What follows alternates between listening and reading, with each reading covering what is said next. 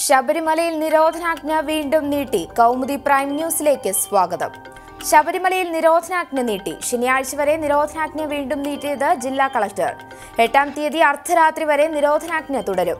അതേസമയം യുവതീ പ്രവേശനം നടപ്പാക്കാൻ കൂടുതൽ സൗകര്യമൊരുക്കണമെന്ന് കാണിച്ച് ഹൈക്കോടതിയിൽ ദേവസ്വം ബോർഡിന്റെ സത്യവാങ്മൂലം. അതിനായി കൂടുതൽ സമയം അനുവദിക്കണം. ശബരിമല മാസ്റ്റർ പ്ലാൻ നടപ്പാക്കുന്നതുവരെ സാവകാശം വേണമെന്നാണ് ആവശ്യം. പരിമിതികൾക്കുള്ളിൽ നിന്ന് ചെയ്യാവുന്ന കാര്യങ്ങൾ തീർത്ഥാടകർക്കായി ഒരുക്കിയിട്ടുണ്ടെന്നും ദേവസ്വം ബോർഡ്.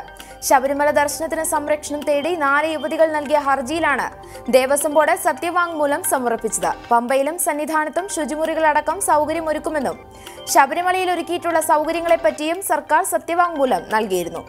ശബരിമല വിഷയത്തിൽ തനിക്കെതിരെ ഉയർന്ന വിമർശനങ്ങൾക്ക് മറുപടിയുമായി ദേവസ്വം ബോർഡ് പ്രസിഡന്റ് പത്മകുമാർ രംഗത്ത്. താൻ മുഖ്യമന്ത്രിയുടെ അടിമയെന്നും അദ്ദേഹം തന്നെ ശകാരിച്ചെന്നും തരത്തിലുള്ള വാർത്തകൾ പ്രചരിച്ചിരുന്നു. ഈ വാർത്തകളെല്ലാം അടിസ്ഥാനരഹിതമാണ്. തന്റെ സ്ഥാനം നഷ്ടപ്പെട്ടാൽ സന്തോഷിക്കുന്ന ചിലരാണ് രാജിയെക്കുറിച്ച് പ്രചരിപ്പിക്കുന്നത് എന്നും വ്യക്തമാക്കി. വനിതാ മതിലിൽ VSന്റെ വിപ്ലവം. നവോത്ഥാന സംഘടനകളെ അണിനിരത്തി വനിതാ മതിൽ തീർക്കാനുള്ള സർക്കാർ തീരുമാനത്തെ വിമർശിച്ച് ഭരണപരിഷ്കാര കമ്മീഷൻ ചെയർമാൻ VS അച്യുതാനന്ദൻ. ഹിന്ദുത്വവാദികളുടെ ആചാരങ്ങൾ പകർത്തലല്ല വർഗസമരമെന്ന് VS. ജാതി സംഘടനകൾക്കൊപ്പമുള്ള വർഗസമരം കമ്മ്യൂണിസ്റ്റ് വിപ്ലവമല്ല എന്നും പ്രതികരണം. അതേസമയം വനിതാ മതിൽ വിജയിപ്പിക്കാൻ LDF യോഗത്തിൽ തീരുമാനം. മുന്നണിയുമായി സഹകരിക്കുന്നവരെയും പരിപാടിയിൽ പങ്കെടുപ്പിക്കും. പരമാവധി സ്ത്രീ പങ്കാളിത്തം ഉറപ്പാക്കണമെന്ന നിർദ്ദേശവും യോഗത്തിൽ. അതേസമയം വനിതാ മതിലിൽ അണിചേരുമെന്ന് പ്രഖ്യാപിച്ച SNDP യോഗം ജനറൽ സെക്രട്ടറി വെള്ളാപ്പള്ളി നടേശൻ. ഇത് പരസ്പര സ്നേഹവും സഹകരണവും നിലനിർത്താൻ ഉപകരിക്കും. രാഷ്ട്രീയ ഭേദമന്യേ എല്ലാവരും വനിതാ മതിലിൽ പങ്കെടുക്കണമെന്നും വെള്ളാപ്പള്ളി പറഞ്ഞു.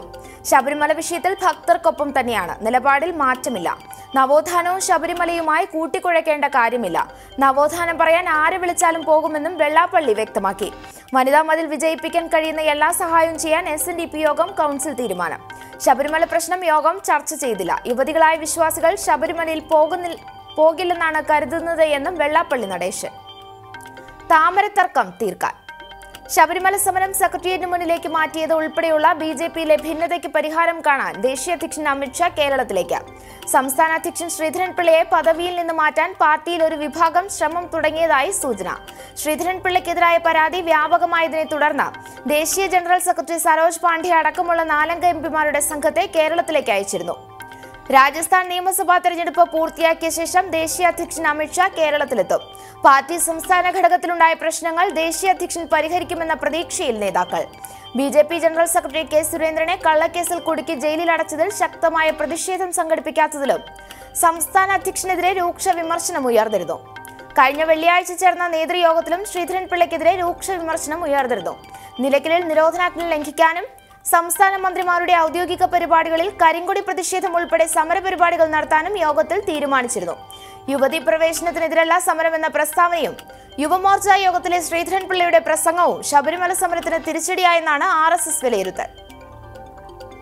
അഴിമതിയുടെ ഇടനിലക്കാരൻ. അഗസ്റ്റ വെസ്റ്റ്ലൻഡ് അഴിമതി കേസിൽ പ്രതിയായ ബ്രിട്ടീഷ് ഇടനിലക്കാരൻ ക്രിസ്റ്റ്യൻ മിഷേലിനെ ഇന്ത്യയിൽ ഇന്ന് എത്തിക്കും. ദുബായ് വിമാനത്താവളത്തിൽ നിന്ന് രാത്രി ഡൽഹിയിലേക്ക് തിരിക്കുമെന്ന് വിവരം. ഹെലികോപ്റ്റർ ഇടപാടുമായി ബന്ധപ്പെട്ട കേസിൽ മിഷേലിനെ ഇന്ത്യക്ക് വിട്ടു നൽകാൻ ദുബായ് ഉന്നത കോടതി വിധിച്ചത് കഴിഞ്ഞ മാസം 19-ന്. തുടർന്ന് നീതിന്യായ മന്ത്രാലയത്തിന്റെ അനുമതി തേടി ഇന്ത്യയിൽ നിന്നും എൻഫോഴ്സ്മെന്റ് ഉദ്യോഗസ്ഥർ ദുബായിലെത്തിയിരുന്നു. VVIP ഹെലികോപ്റ്റർ കരാർ ലഭിക്കുന്നതിനായി കൈക്കൂലി ഇടപാടുകൾക്ക് ഇടനിലക്കാരനായി പ്രവർത്തിച്ചു എന്നതാണ് ക്രിസ്റ്റ്യൻ മിഷേലിനെതിരായ കുറ്റം. ഇതിനായി അഗസ്റ്റ വെസ്റ്റ്ലാൻഡിൽ നിന്ന് മിഷേൽ 225 കോടി രൂപ അനധികൃതമായി കൈപ്പറ്റിയെന്ന് എൻഫോഴ്സ്മെന്റ് ഡയറക്ടറേറ്റ് 2016-ൽ സമർപ്പിച്ച കുറ്റപത്രത്തിൽ വ്യക്തമാക്കിയിട്ടുണ്ട്. ഇയാൾക്കെതിരെ ഡൽഹി പട്യാല ഹൌസ് കോടതി 2017 ജനുവരിയിൽ ജാമ്യമില്ലാ വാറണ്ടും പുറപ്പെടുവിച്ചിരുന്നു. തുടർന്ന് ഇന്റർപോളിന്റെ സഹായത്തോടെയാണ് ദുബായിൽ വെച്ച് മിഷേലിനെ അറസ്റ്റ് ചെയ്തത്. കൗമുദി പ്രൈം ന്യൂസ് സമാപിക്കുന്നു. കൗമുദി ഹെഡ്ലൈൻസ് നാളെ രാവിലെ 10:30. ശുഭരാത്രി.